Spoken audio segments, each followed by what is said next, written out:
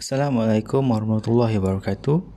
My name is Muhammad Rafiki Safan bin Salim, and today my team and I will be presenting our poster about cybercrime. Our poster consists of 5 paragraphs. The first is introduction.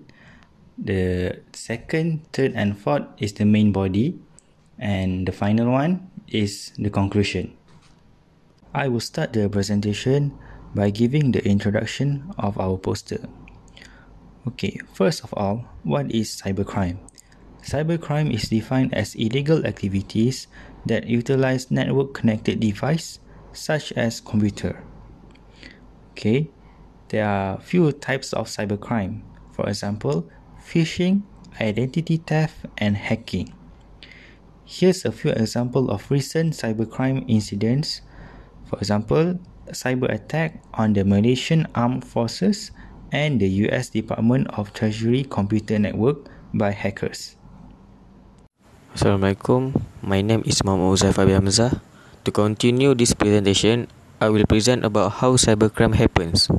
For the first topic sentence, cybercriminals have easy way to access data. First, supporting details. The problem behind safeguarding a computer system from unauthorized access is that there are many possibilities of breach due to the complex technology. Secondly, hackers can still access codes, retina images, advanced voice recorders, and many more that can fall by multi-system easily and bypass firewalls. This can be utilized to get past many security systems. And for the concluding sentence, cybercriminals nowadays are somehow more intelligent than the artificial intelligence AI. Second topic sentence, cybercriminals are economically motivated. For the supporting details, firstly, unlike crimes committed in the physical world, cybercrime requires little to no investment to be carried out.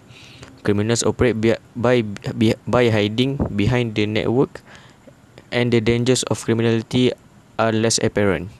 Second, the perception of low risk and very high financial reward prompts many cybercriminals to engage in many ways such as malware, phishing, identity theft, and fraudulent money request attacks. And conclude the sentence, cybercrime is worth to try, but once you get caught, be ready for the consequences. Third topic sentence, computers are too complex for some people. Supporting details, firstly, the computers run on operating system, and this operating system are program of millions of codes that not many people understand it. Secondly, negligence is one of the human characteristic of human conduct.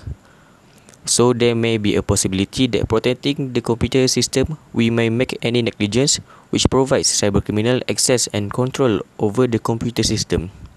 Conclude the sentence, negligence of computer's operation system may give the space for the criminal to breach in the system. And last topic sentence, cybercriminal become eager because of loss of evidence, which means in supporting details, data related to the crime can be easily destroyed after the crime happens. Secondly, crime activities cannot be traced during investigation because of their intelligence. And for the concluding sentence, cybercriminal will keep doing the crime as long as they do not get caught.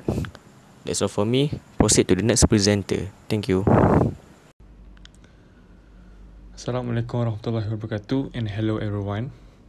I am Wan Amir Daniel bin Wan Zainal Abidin 220022.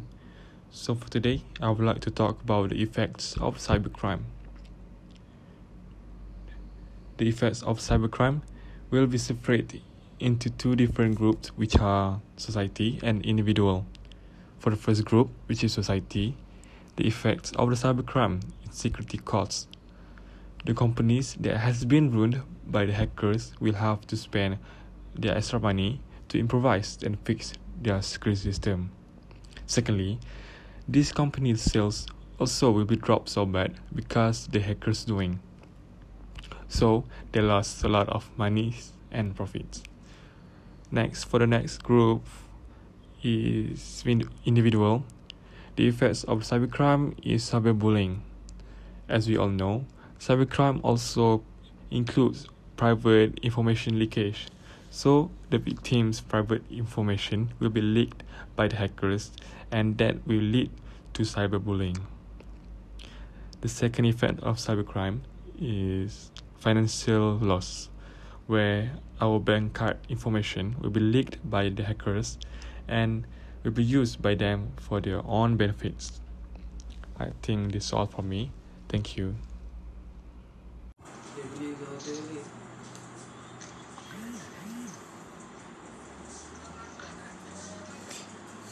Assalamualaikum warahmatullahi wabarakatuh.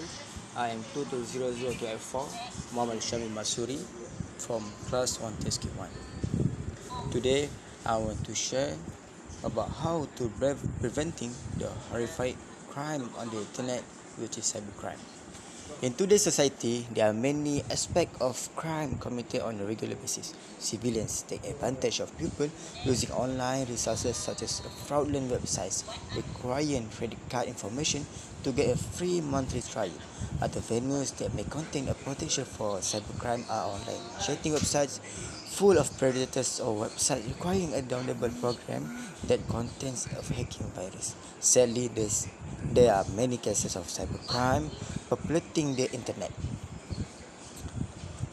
Acts of cybercrime are considered violent acts like any other.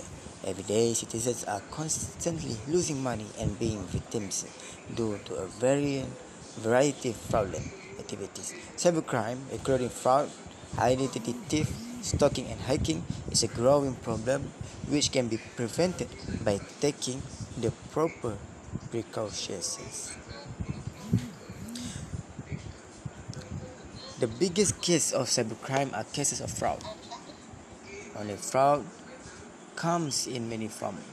It ranges from viruses that attack computers with the goal of retrieving personal information to email scams that lure victims into wiring money to fraudulent sources. What is online fraud? When browsing the internet,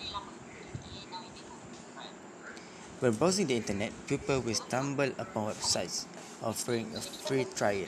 Some of these websites are real, but many are fake. Real example can include one like Netflix, Hulu,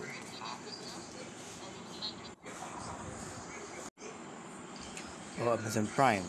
A fake website such as one offering to great of a deal often contains a time of fraud to gain access to credit card information. Protection against offender requires cautionary steps.